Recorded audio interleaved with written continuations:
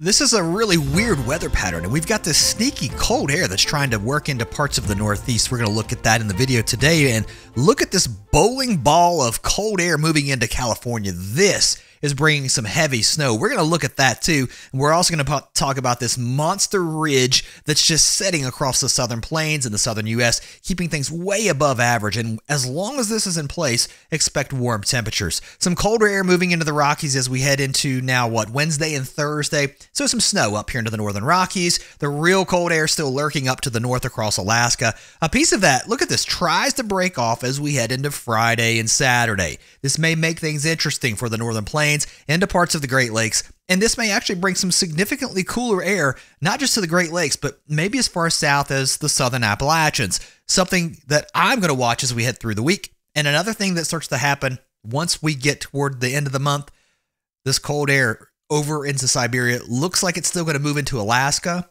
Temperature dropping below average.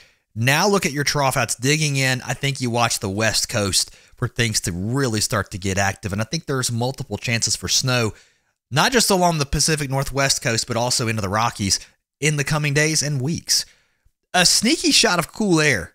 I'm going to show you in just a minute, but this is a really wild setup here into the Northeast as some backdoor cold front action kicks in as we head into Thursday and Friday, and then that lifts out. And then again, we tap into some more cold air as we head into Saturday and Sunday, feeling more like fall versus summer for a few of you, although parts of the southern plains not cooling off much. Here are the big features. There's that upper low moving into California, low pressure moving away from the East Coast, and we've got showers racing toward the Great Lakes. Some light rain. It'll start to fall apart as we head into Wednesday and Thursday. A big storm moving into the Gulf of Alaska that's going to bring a lot of wind, a lot of rain, and a lot of snow here into the mountains as we head into Wednesday and Thursday. Cold along the north slope, a lot of snow here, also moving into the Northwest Territories as we keep a lot of low pressure around this region. So multiple chances for rain and snow showers over the coming days through the weekend. Across the east, cold front starts to work off to the east, low pressure moving towards the Hudson Bay, and there comes some cold air around that with temperatures on the way down, feeling like fall, and then another system moving into the west. This one could be pretty impressive next week. Still early, but maybe another snowstorm for the Rockies, and the snow levels may be quite a bit lower than what we're dealing with now. This is really impressive, too, with what's happening here into the Sierra Nevada. Snow levels anywhere from 5,500 feet. Really, once you get above 6,500 feet to 7,000 feet, that's where you're going to see several feet of snow, especially above 7,500 feet. There could be a couple of feet of snow by the time it's all said and done.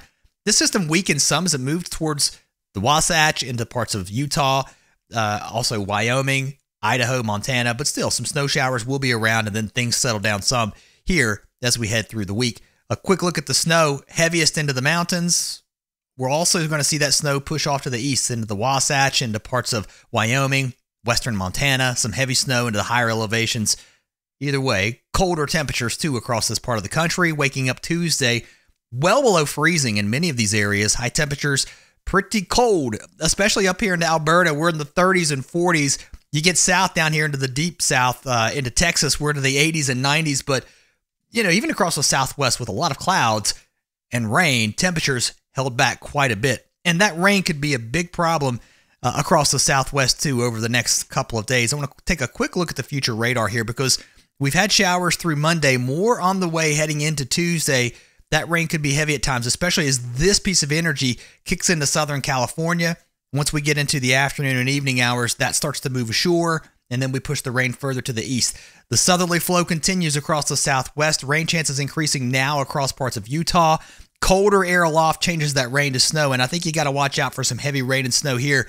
Also into parts of Colorado in the short term as well through early Tuesday morning into Tuesday afternoon. Some of that starts to settle down, and then we look west to this upper low that's moving your way.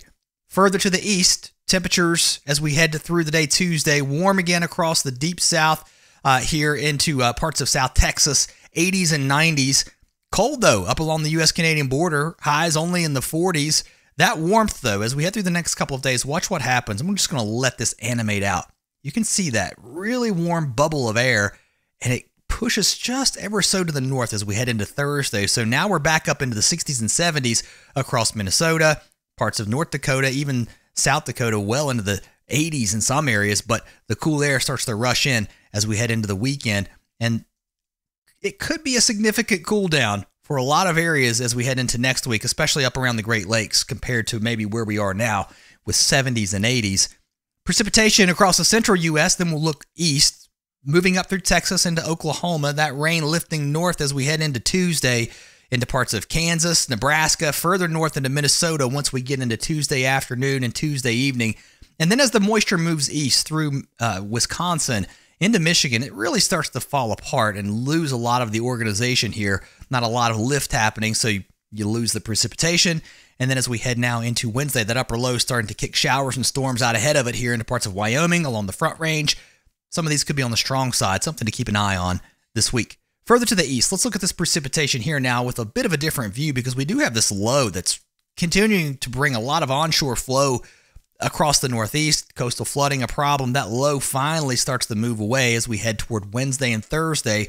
And now here comes your surprise. High pressure building in, bringing in some cooler air in from the north. And look how that cool air moves, almost right down from the north here into parts of Maine.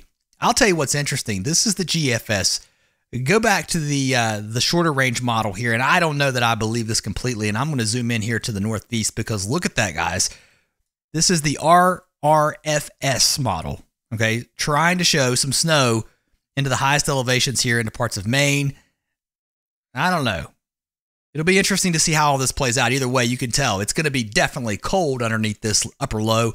That spins away, though, as we head toward the weekend. And then we're watching our next cold front, which starts to move east. That'll bring more showers. Not a lot of rain, though, further to the east into parts of Illinois, Indiana, Ohio. If this low can get cranking, which it tries to do right here, it could bring a little bit heavier rain than what maybe the most recent fronts have brought here to parts of Michigan, into parts of southern Ontario. Here's a look at your temperatures. Again, this is heading into Friday morning, a huge difference in temperatures. Let's back you up and show you where we're headed as we head into Tuesday. Temperatures mild. Even into the northeast, we're talking about highs in the 50s and 60s, even with the clouds. It could be a lot colder this time of year. Not bad across the south either. Very comfortable 60s and really 70s, though, once you get outside of the mountains here in the Appalachians, and a lot of 70s and 80s the further south you go. Heading into Wednesday, temperatures warming up across Missouri, back up into the 80s. Cooling down, though, in the northeast. Look at that chilly air pushing in from the north. High temperatures as we head now into Thursday, barely getting out of the 40s. Some of the mountains may be stuck in the 30s.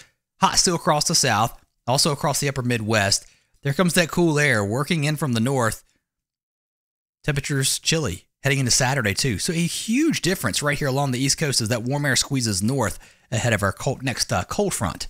If you're getting excited about winter, a weekly winter weather outlook comes out here on the channel. If you missed this week's, here's a link to it. It'll also be in the description below. Check it out. We're going to talk about what I think we can expect this winter based on some of the big global features. See you there.